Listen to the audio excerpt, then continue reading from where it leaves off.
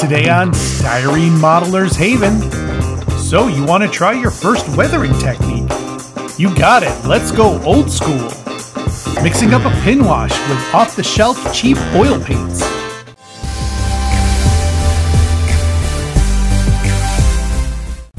If you build models long enough, at some point you might decide you want to try your hand at weathering those builds.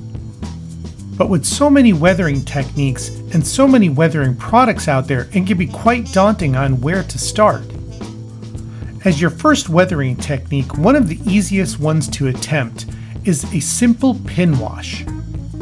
A basic pin wash will highlight all the finer details and panel lines on your model build.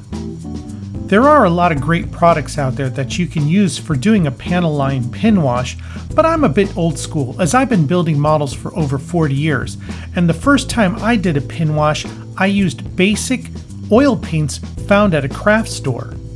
An oil paint set is relatively inexpensive, and you can mix up any colors that you want or use the colors straight out of the tubes. Whether using oil paints or some of the branded products, most of these items are enamel based. This means that you're going to have to protect your model finish with something that won't react to enamel thinners. Using a lacquer or an acrylic gloss clear coat will protect your model finish and give the surface the smoothness it needs to allow that pin wash to flow in and around all the panel lines and details. By using a lacquer or acrylic gloss clear, this won't react with the enamel or oil paints since it's a completely different chemical structure. Once you've applied your gloss protective clear coat and given it the necessary time to completely cure, it's time to mix up your basic oil wash. It can be hard to decide when you're new to this as to what color to mix for your first wash, but a basic, simple place to start is with a dark brown color. You don't want to use black as it's too harsh and is going to make the details stand out way too much and look toy-like. When new, I always recommend that you just start with burnt umber mixed with a little bit of black to get it a little bit darker. When using basic oil paints, all you're going to need is a small mixing cup, something to stir everything up with, and clean mineral spirits paint thinner. You want to mix your pin wash to 80 or 90% thinner to oil paint ratio. You want to make your pin wash very, very thin. To apply a pin wash, all you need is a nice pointy brush. If I'm not sure how the results are going to look when applying the pin wash, I always start at the bottom of the model or some part of the model that isn't going to be seen very easily or at all. And don't worry, if you don't like the results or you want to change the color, you can easily wipe everything away without disturbing the underlying finish. Now, unlike a sludge wash where you would take a wider, larger brush and just spread that very thin oil paint all over the model in a sludge fashion, a pin wash is much more controlled. Using capillary action, you're just going to touch the areas that you want the wash to flow into. Panel line detail, rivets, and any other details where you want the wash to flow. As you apply your wash, you're going to notice that your mixture is going to start to settle and the paint and mica pigments are actually going to fall to the bottom of the mixing cup. So don't forget to stir that cup a little bit every now and again just to remix everything back together again. Work in sections, and you can always time those sections to the amount of bench time you're going to have at one sitting. Let the pin wash dry for between 10 and 30 minutes.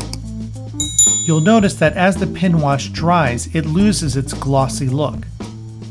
This is a good telltale sign to let you know that the thinner has evaporated and left the paint behind. In order to get rid of all those little dots where you touched your brush onto the model, depending on how grimy you want that wash to look, you can just simply take a dry paper towel and start to smear or wipe the excess wash away. For aircraft, you typically want to go in the direction of the airflow so that any remaining streaks will actually look like they were created from the airplane flying. If you want to remove more of the wash and just leave a little bit in the panel lines and around all the details, you simply add a little bit of clean paint thinner to a paper towel or a clean cloth. The paper towel or the cloth should just barely be moist with the thinner.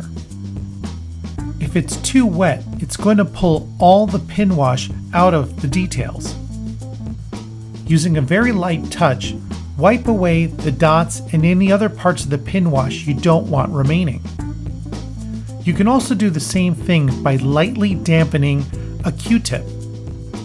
Take that Q-tip, dampen it onto a cloth or paper towel, and then you can wipe in the harder to reach areas of the model. You can always apply a pin wash a second or third time if you want to increase how much color there is in and around your details, or if you pulled away a little bit too much of the pin wash when you wiped it away. If you need a little bit of control over removing some of that excess pin wash, or you're just trying to get into the nooks and crannies of the build, you can soak a paintbrush in paint thinner and be able to just kind of spread out the excess paint thinner and sop it up with the paintbrush itself. By applying this simple weathering technique on your next build, you can really make all those fine details pop. It works with just about any genre of model build.